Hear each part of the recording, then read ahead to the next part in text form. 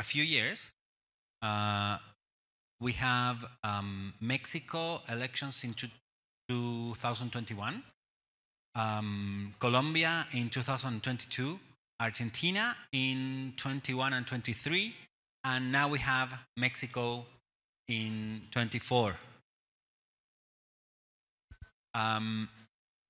So the interesting thing is that we have a verified database of political candidates.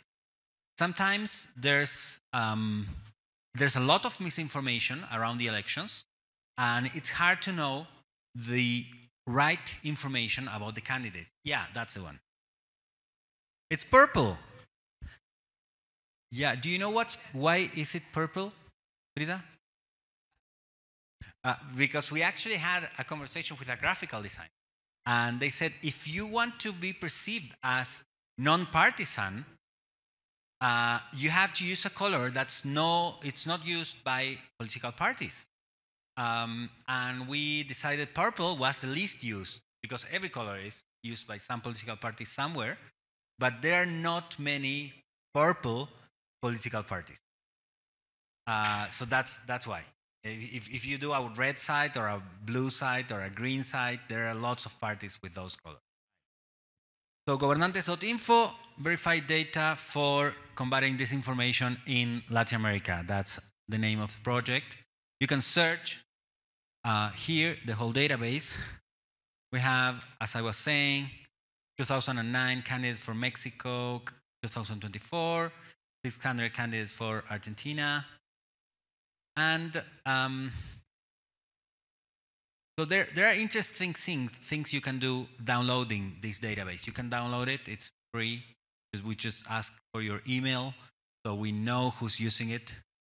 Other than that, it's a free data, and we have been working with different allies in different countries. This is Argentina, this is Colombia, this is Mexico, same the organizations. We have a newsletter. And the thing I like the most about this website is the map.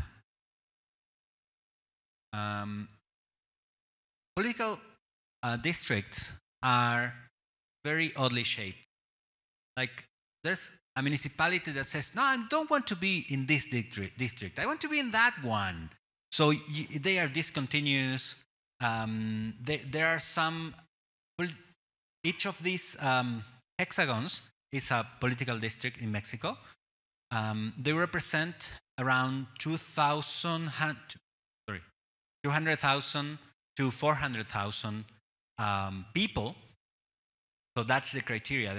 They are made to represent around the same amount of people, but the shapes are very, very different.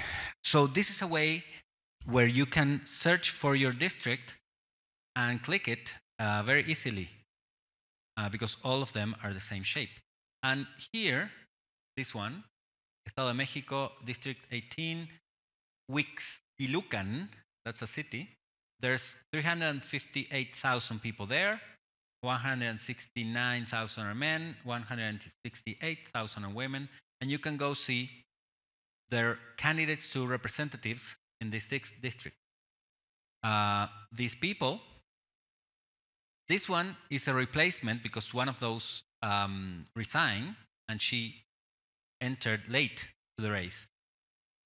She's from the Partido Verde Ecologista de Mexico, and you can go to her Facebook page, her Twitter page, have her birth date, her gender, and she was a replacement for this other candidate. And the source and the date of the update, which was yesterday. Actually, we did it in this room, the update. So as you already heard, this year we have like the biggest elections in Mexico.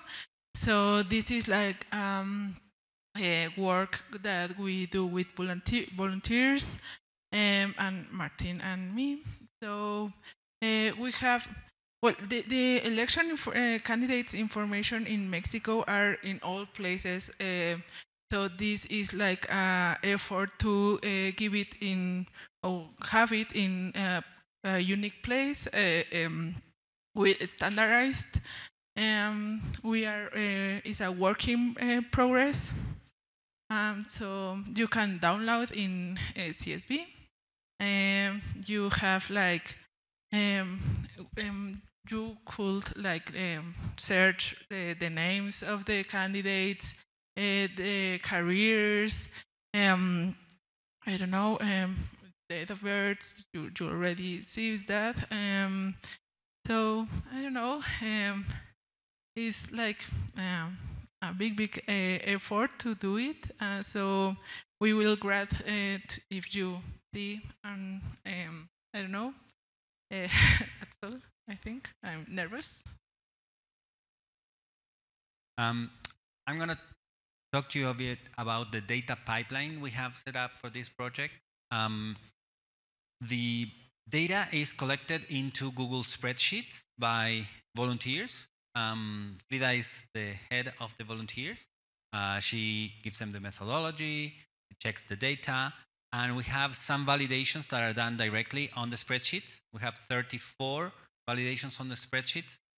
It's really hard for a disorganized group of people to create quality data in a spreadsheet.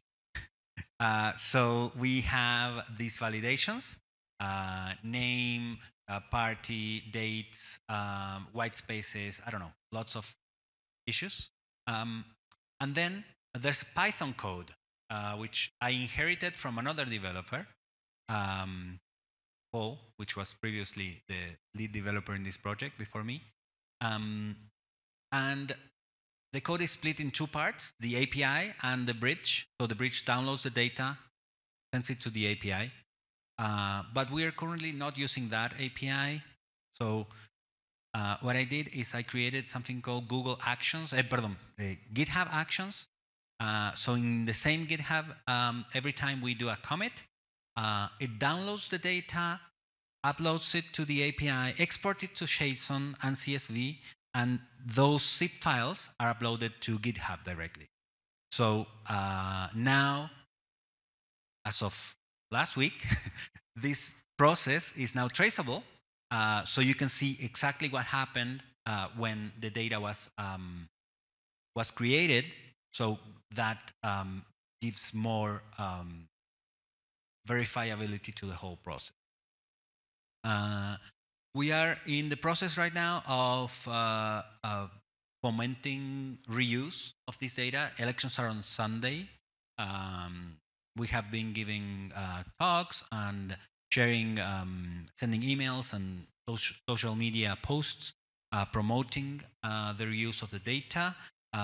There is a group in ITAM, which is a university here in Mexico, that's studying data visualization, and they are doing analysis of switchovers from one party to another in the previous elections to this one.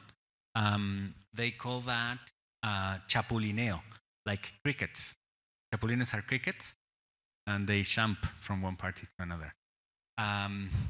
So this is probably going to be published this week, like tomorrow or maybe day after tomorrow. And the map, we actually want to use this, right, for data visualization of the results. Each district is going to have a different color according to votes. We are still looking for the media partner for this because the media have access to the real-time election data on election night. So we are still finding a partner for that, but we want to use this map for that. This is the first hexagonal cartogram of Mexico that's ever been used for this purpose. So, thank you.